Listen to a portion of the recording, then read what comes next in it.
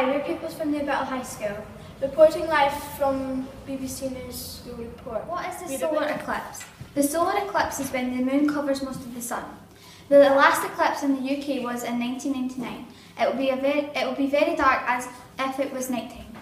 It should be visible in most of the UK. Now over to Emmie. But with cloudy weather now expected, National Grid has revised down its forecast for the likely impact to energy supplies. As you can see, the sun is bigger than the moon, but because the moon is closer to the sun, it covers the sun fully, leaving just a little shining outline for the full solar eclipse.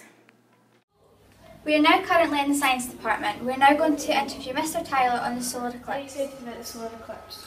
I'm a physics teacher, so I'm very excited about the solar eclipse. Will you look at the eclipse through the special eclipse glasses? We have got special eclipse glasses that filter out some of the most dangerous rays that come from the sun. Will you be anywhere particular to watch the eclipse?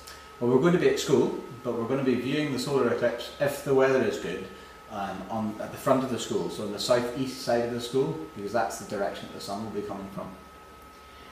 How much on average do you think the solar eclipse glasses will be?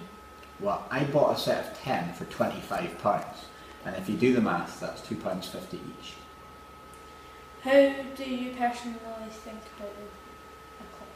What do I personally feel about it? Well, I think it's a very exciting opportunity to see something to do with space from Earth.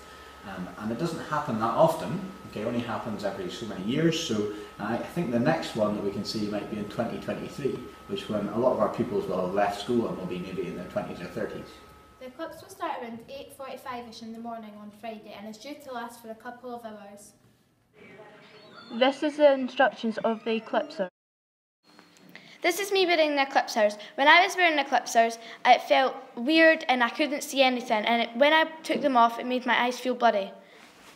We are currently wearing the eclipsers and we cannot see a thing right now. Thanks for watching our school news report. Goodbye.